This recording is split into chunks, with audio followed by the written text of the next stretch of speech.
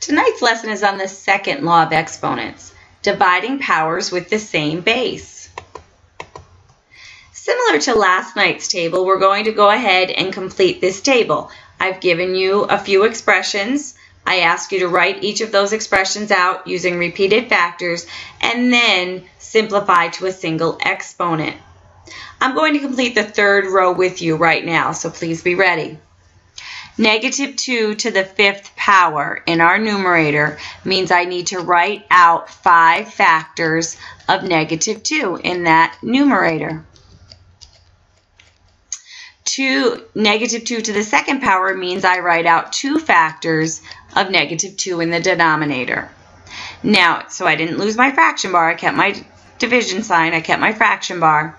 Now I'm just going to divide out common factors. Negative 2 divided by negative 2. Negative divided by a negative is positive. 2 divided by 2 is 1. Negative 2 divided by negative 2. Negative divided by a negative is a positive. 2 divided by 2 is 1. Then I take a look and I say to myself, how many factors of negative 2 are left? There's 3 factors left. So I know my base is going to be negative 2. Because there was 3 factors left, I write my exponent as a 3. So negative 2 to the 5th power divided by negative 2 to the 2nd power becomes negative 2 to the 3rd power. And tonight we're going to see if we can come up with a more efficient way to simplify that expression as opposed to having to write out repeated factors every time. I need you to now complete the first 2 rows on your own. Pause the video and come on back. All right, hopefully you completed those first 2 rows and you paused that video. So the first row, if we write 2 to the 5th using repeated factors, we write 2 out 5 times. If we write 2 to the 3rd using repeated factors, we write 2 times 2 times 2, and we always keep our fraction bar. Now we just simplify. 2 divided by 2 is 1, 2 divided by 2 is 1, 2 divided by 2 is 1. We see that we have 2 factors of 2 left, which is why as a single exponent it becomes 2 to the 2nd power. Now we're going to simplify 3 to the 4th divided by 3 to the 3rd. You need to write 4 factors of 3 in the numerator, 3 factors of 3 in the denominator, and then just divide out common factors. 3 divided by 3 is 1, 3 divided by 3 is 1, 3 divided by 3 is 1. How many factors of 3 do we have left? We just have 1 factor of 3 left. Therefore, that's 3 to the 1st power, or just 3. Now we need to take a look and we need to say to ourselves, is there a more efficient way than writing out all of these repeated factors?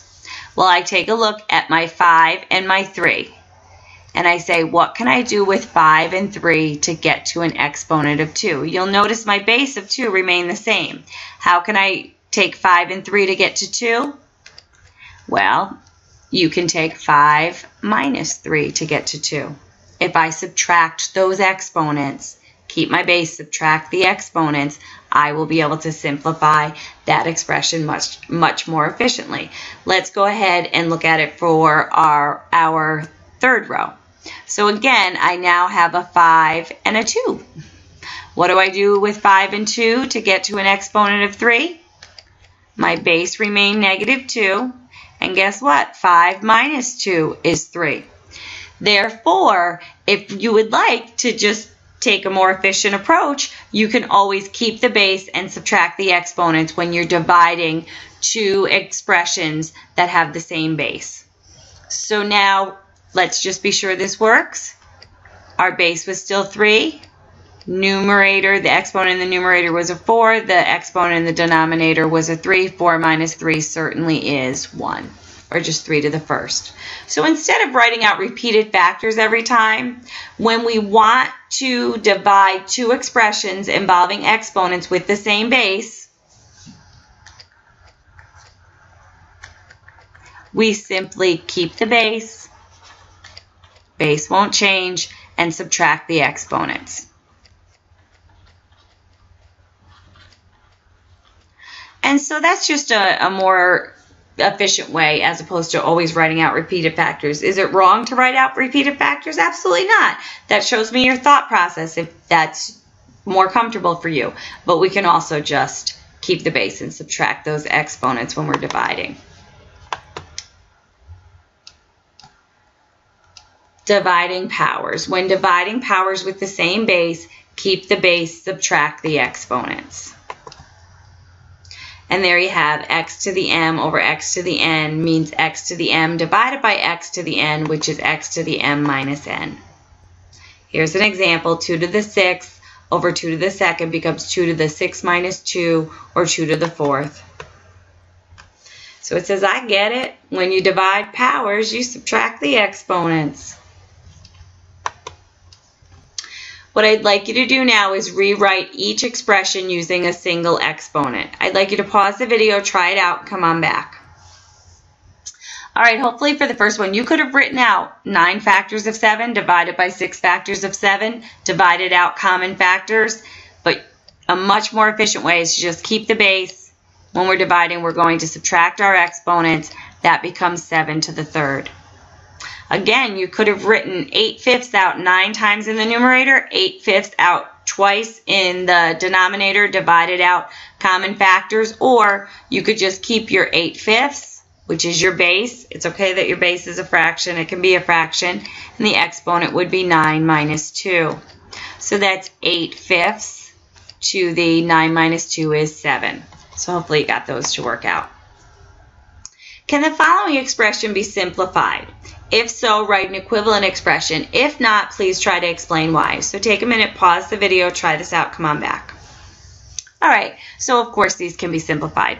And how they can be simplified, I'm going to focus on my exponents that each have a base of -2. I'm going to keep my base of -2. And then I'm going to subtract my exponents, 7 minus 5, times. Then I take my base of 95.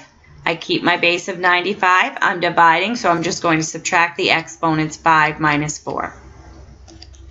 So that's -2 to the 2nd times 95 to the 1st. We could also just write that as -2 to the 2nd times 95. If you have an x, or the exponent is 1, you don't always have to write that in. We can assume that that's a 1.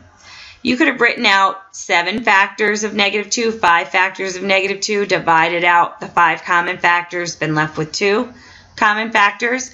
You could have written out 5 factors of 95, divided by 4 factors of 95, divided out 4 common factors, and just be left with 1 factor of 95. So you can write out your factors every time if you want, or when you're dividing same base, just subtract those exponents and keep that base.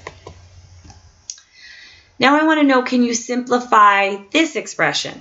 If so, write an equivalent expression. If not, explain why not. So take a minute, pause the video, try it out, come on back. In order to simplify this expression, you need to recognize that 27 is 3 times 3 times 3. 3 times 3 is 9, times 3 is 27. So 27 is actually 3 to the 3rd power. So this is 3 to the 23rd power. This is 3 to the 3rd power.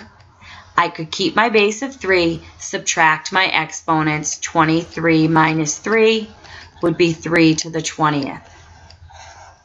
Once you get to this form, if you're someone who then needs to write out 23 threes in the numerator, 3 threes in the denominator, divide out 3 pairs of 3s, then come out to get 3 to the 20th, that's fine with me.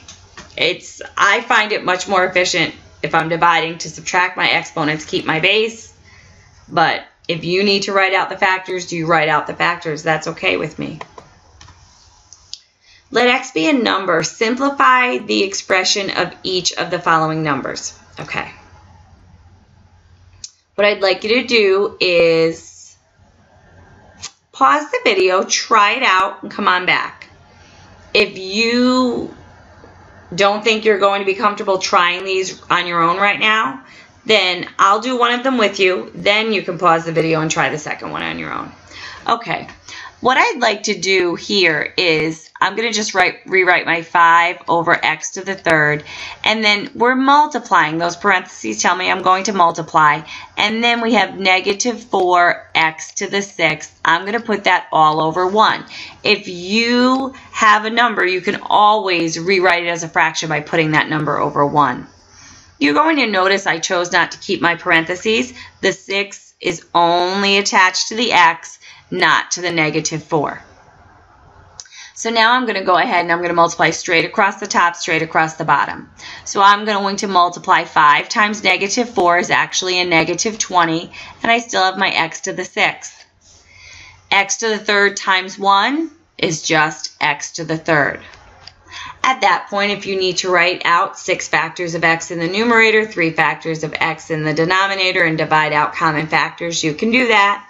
Or I just say, okay, my coefficient is negative 20, and then it will be x to the 6 minus 3. We keep the base, subtract our exponents when we're dividing. So that's negative 20 x to the 3rd. If you have not yet paused the video, try pausing the video and try duplicating the second one on your own. All right, hopefully you paused the video. Again, this is 5 over x to the 3rd times 3x to the 8th over 1. You can always rewrite any number as a fraction by putting it over 1. Now I'm going to just multiply straight across the top, straight across the bottom. 5 times 3 is 15. X to the 8th over x to the 3rd times 1 is x to the 3rd. I'm going to keep my coefficient of 15. X to the 8th divided by x to the 3rd. I'm going to keep my base. I'm dividing, so I'm going to subtract my exponents, 8 minus 3. So that's 15x to the 5th. Hopefully you're getting more comfortable applying our second law of exponents. As a final example tonight, let a and b be some numbers, and b can't be 0 because we don't allow division by 0 in our number system. Simplify the expression as much as possible. Okay, so I take a look at this. Hopefully you pause the video. If not, pause it, try it, come on back. All right, as I take a look at this, I say, okay, well, I have an a. There are no a's in the denominator. So now the only thing I can do is simplify my b's. If I'm dividing, same base, I keep my base, which happens to be b, and I subtract my exponents. It's important to remember that that 3 is only attached to the b. If it had been attached to the a and the b, it would have looked like this. And that's not what they tell us. Okay? And so we have a, b to the 1st. 3 minus 2 is 1, or just a, b. And that's as simplified as you're getting that one. For tonight's reflection question, I'd like you, in your own words, to describe the second law of exponents, dividing powers with the same base. So when you hear dividing powers with the same base, what process goes through your mind? What do you believe is the most effective way to go about it, in your own words? Then I'd like you to try to give an example of an expression involving exponents that can be simplified using the second law of exponents, and an expression involving exponents that cannot be simplified using the second law of exponents. So try to do a nice write-up on those. I'll see you tomorrow. Take care.